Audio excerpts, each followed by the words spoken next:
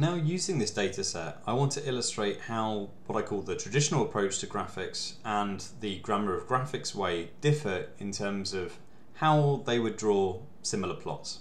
So imagine that you wanted to plot the population of a country versus the count of suicides in that country. You could do that in R using this sort of command up here, where df is the data frame that holds these data, but you would do it in a very similar way if you were using, say, matplotlib in Python along with pandas. But basically all you do is you plot, and then you've got an x variable and a y variable, and you call this, and it produces this sort of plot here. If I wanted to produce the same plot but using the ggplot approach to things, then I would run a command that looks something like this. And so it looks a bit more complicated when you look at it, right? You've got this kind of data frame that I'm passing the actual data itself as the first argument. I've got this thing AES here, and I've got my x and y variables presumably, and then I've got this other thing John point.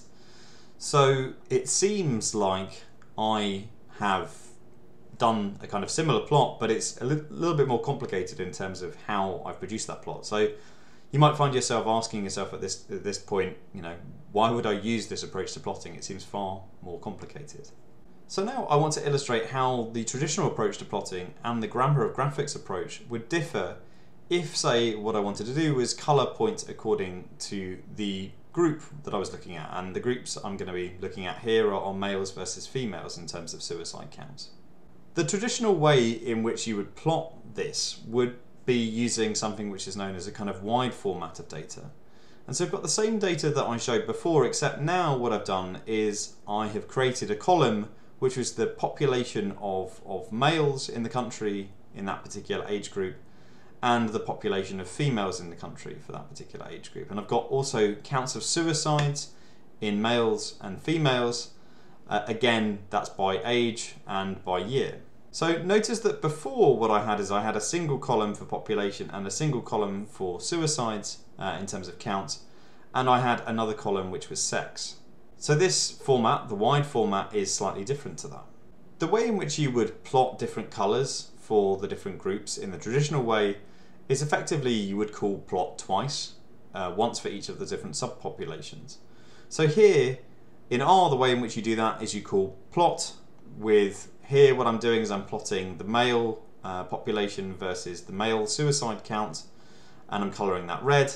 And then in R, the way in which you do this is you actually call points afterwards if I want to make a points plot, and I would do the same thing. I have X variable, which is now the female population, and a Y variable, which is the female suicide count. Note that in Python it would be slightly different. You'd probably have plot again here, or in MATLAB I think you just have plot again here. But the same principle applies. Effectively, I just overlay the second plot on the first one. The Grammar of Graphics way instead uses the long format of the data. So here I have a single column for sex, and I have a single column for the count of suicides, and a single column for the population size of that particular group. And now sex here just designates whether that row pertains to males or females. So it's just exactly the same data, but it's in the long format. It's called the long format because the dataset now has more rows than does the wide format. So how would I then plot this using the ggplot approach? Well, here it's actually quite simple for how to do this. I have exactly the same command as I had before, and now the only thing that I specify is color equals sex here.